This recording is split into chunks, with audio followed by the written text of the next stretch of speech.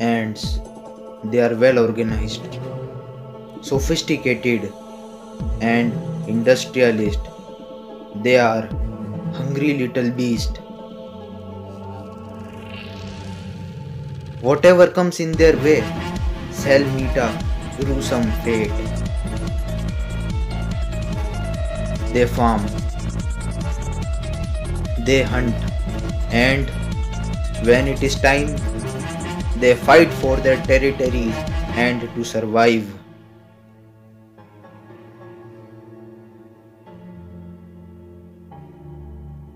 In the end, only one colony survives and joins the ranks of empires of the undergrowth. That all thing is great, but what is ant? Well, according to an Cambridge article, ant, a very small insect that lives under the ground in large and well organized social groups. Although this article needs few correction.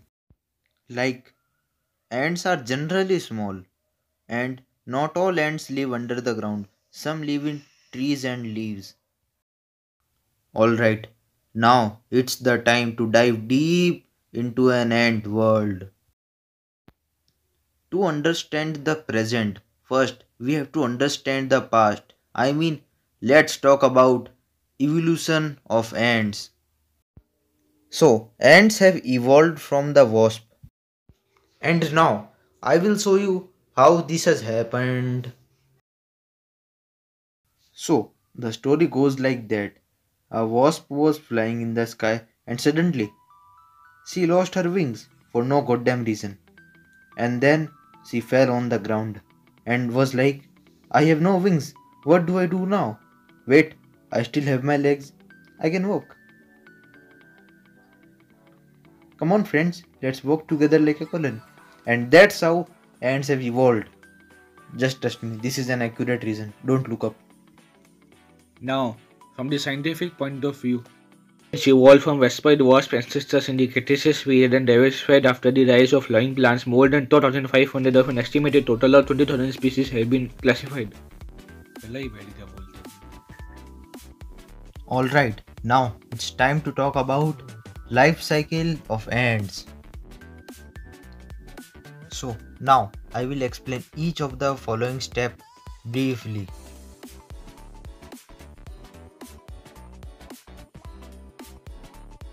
Step 1. Virgin male and female alates fly off from their nest to mate. And then the female and male alate mates. The male alate dies in the process. Then the female alate drops to ground, remove her wings because they are no longer needed, and then find a good and humid place to lay their eggs and start a colony like this. In this clip you are seeing, this is a queen ant and she is digging up her claustral cell. And in this space the queen ant will lay her eggs, take care of them till then the eggs become adult workers, and then this is an ant colony, and that's how an ant colony starts. In short, the queen will enter the chamber, seal the entrance, lay her first batch of eggs and patiently tend to them until they hatch into adult workers.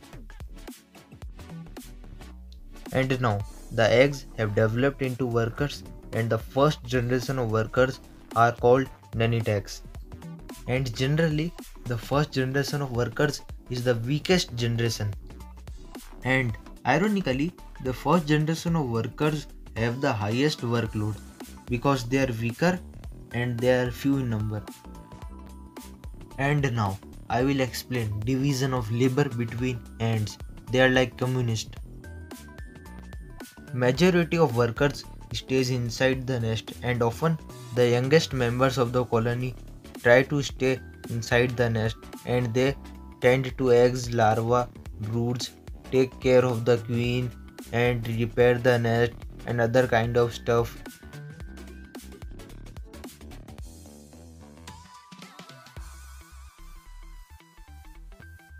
And the remaining members have to head out in the world to find some food. I mean, they have to do the work of foraging, defending their homeland, diplomacy, and other kind of stuff. They have a very vital task of bringing food to the colony so that the colony can grow more and become massive one day. And that's how a colony from one single queen ant became a colony of thousands of hundreds of thousands of workers strong. And then the colony will start to produce their own reproductives. They will start to produce their own male and female elite so that the cycle can continue.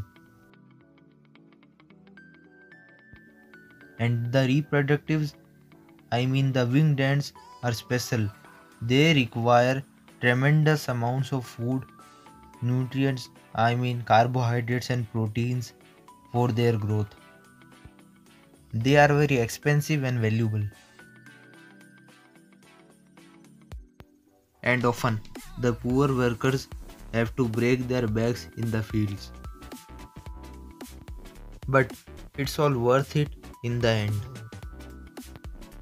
And it is my humble request to all of you who are watching my video, please do not kill ants, do not crush them, do not break the wings of the elates because they are very expensive for their colony and they have a vital role in the nature.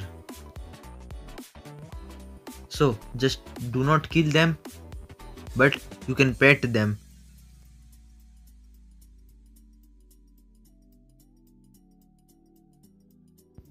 Alright, now let us differentiate between female elate and male elate. Female elates are diploid while male elates are haploid. Female elate have two copies of each chromosome while male elate have a single copy of each chromosome. Fertilized eggs develop into females. Unfertilized eggs develop into males.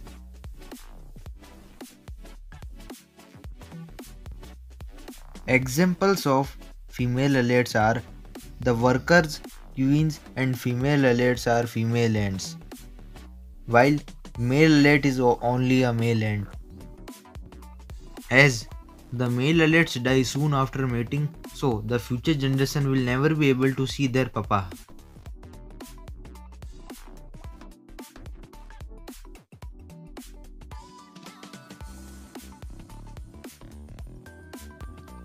So guys, this is the end of the video. I really hope that you enjoyed watching it and your insight about ants just grew larger. Ants are wonderful pets. This is Ants India. Peace out. And guys, take some time to mourn the dead fathers, male elates. Alright guys, once again thank you for watching, and if you have any doubt regarding ants, just DM me at my Insta account, or you can email me, or you can join our Discord servers. All links in the description.